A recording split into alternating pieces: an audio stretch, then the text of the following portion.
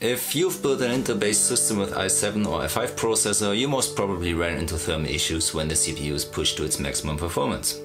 Be it either at standard clock speeds or even more critical when you overclock the CPU. There are several ways to keep your CPU cool and still performant.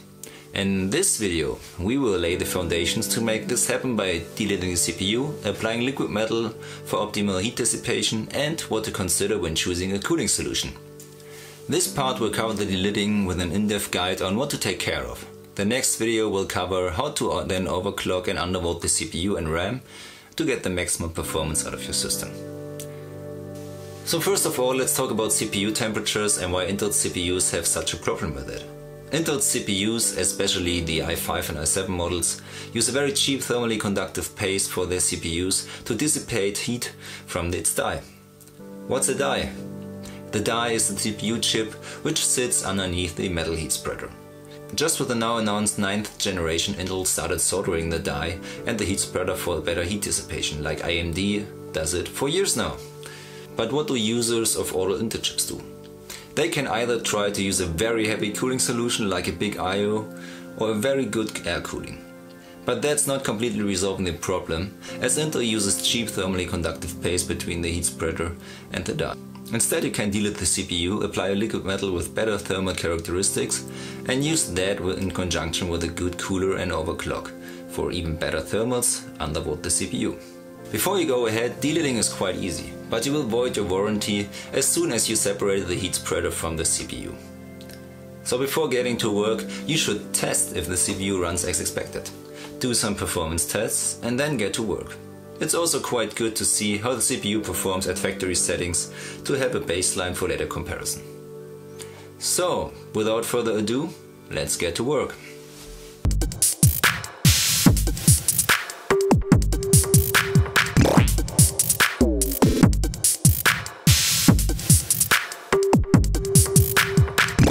Every step for delidding should be done with caution and as precise and clean as possible. You won't break something that easy, but you will get the best results by taking care of the details. First of all, what do we need to delid the CPU? Apply liquid metal and glue back the heat spreader onto the CPU. Obviously we need a CPU.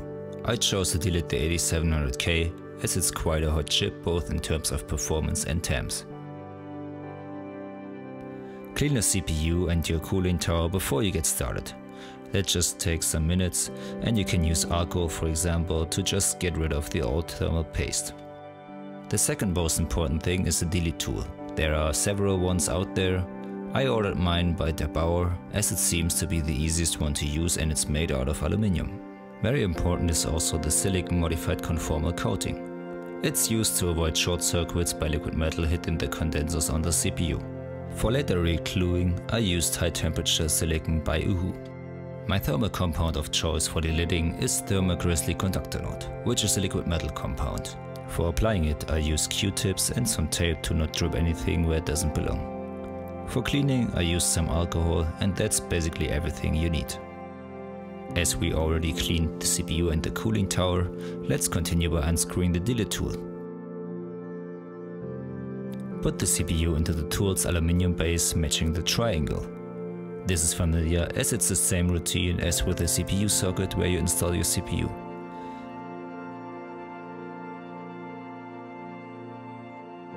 Put on the aluminium cover and use the hex wrench to screw in the bolt. Screw until you hear a knacky or knarly sound. Screw just a little bit further and then remove the screw and the lid. The heat spreader of the CPU should already be shifted quite a bit. Take the CPU out of the delid tool and separate the heat spreader from the CPU. Avoid touching the bottom of the CPU. On the heat spreader, I use the paper cutter to just get rid of the glue. But don't use the paper cutter on the CPU itself, because it will damage the board. Mark the die on the heat spreader. I use the paper cutter to gently cut the shape into the metal. Don't push too hard, as the metal is quite soft and you just want to have a shape on there for later taping. You can cut through the thermal compound without any problem. Use alcohol to get rid of the thermal compound on the heat spreader. That's quite easy and you don't have to take care that much of anything. Here you can see the edges of the die we now use to tape the heat spreader for later application of liquid metal. Afterwards, you can just use tape to mask the spot we apply liquid metal later on.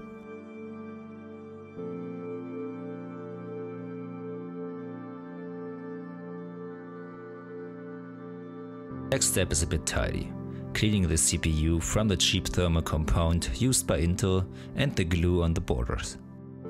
You can use a spatula or a credit card. I used the second one and it worked wonders for me. Cleaning the die itself, I just used some tissue.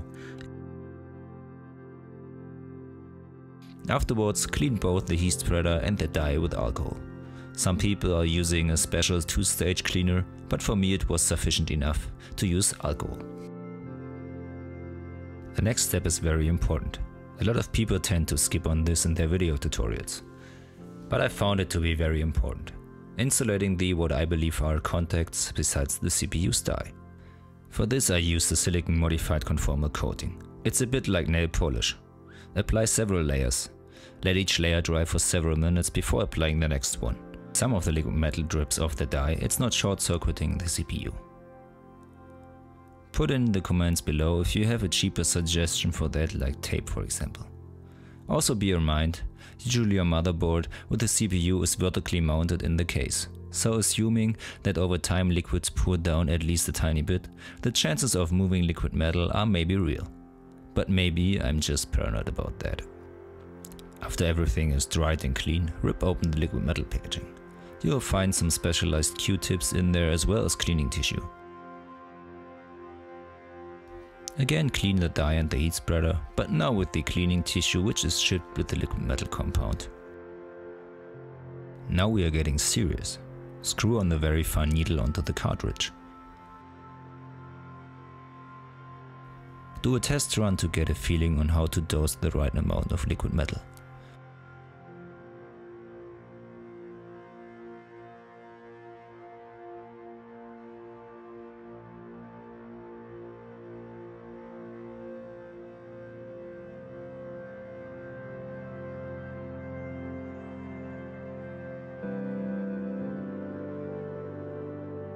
Just use some liquid metal way smaller than a small pinhead.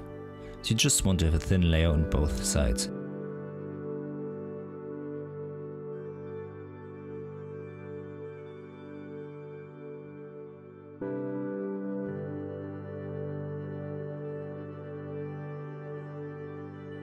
To distribute it on the die and the heat spreader, it takes some time. Don't give up, at some point it's done.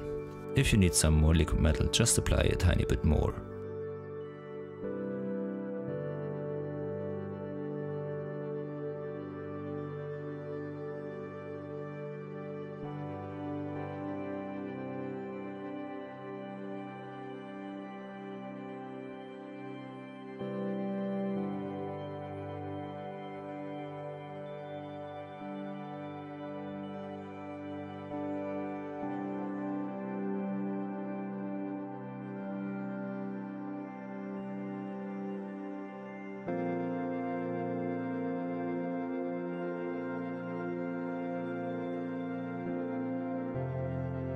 If you were successful, the heat spreader and the die should have chrome-like, very shiny layers on top. Now we start putting things back together. First remove the tape from the heat spreader. You can clearly see how thin the layer of liquid metal is. Even this thin layer works wonders.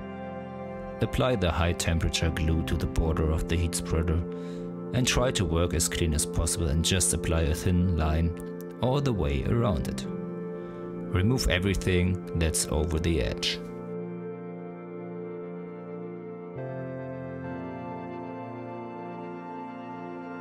Put back the CPU into the Delid tool. Be aware that you take care of the triangle corners like you did before delidding. Put the plastic piece on top to place the heat spreader correctly onto the CPU.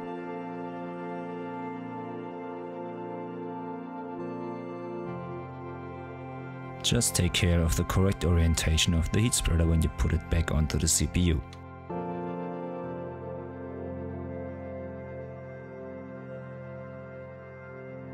Afterwards, put on the press. It applies pressure to the heat spreader. Let it rest at least for half an hour, but better 24 hours, that it is completely set. I chose to let it rest for a whole day. You have now successfully delidded the CPU. If liquid metal is too risky for you, you can of course just apply a better thermal compound, but the results won't be as drastic as with liquid metal. Put your CPU back into the socket and use a decent thermal compound. Don't use liquid metal here, as it could A. drop onto your motherboard and cause some short circuit there, and B. liquid metal could corrode or destroy the aluminium cooler I used here. With coolers out of copper it's maybe a different thing, but actually you won't gain that much more heat dissipation here with liquid metal. I used thermal Grizzly Cryonaut, which I applied with the included spatula to the heat spreader.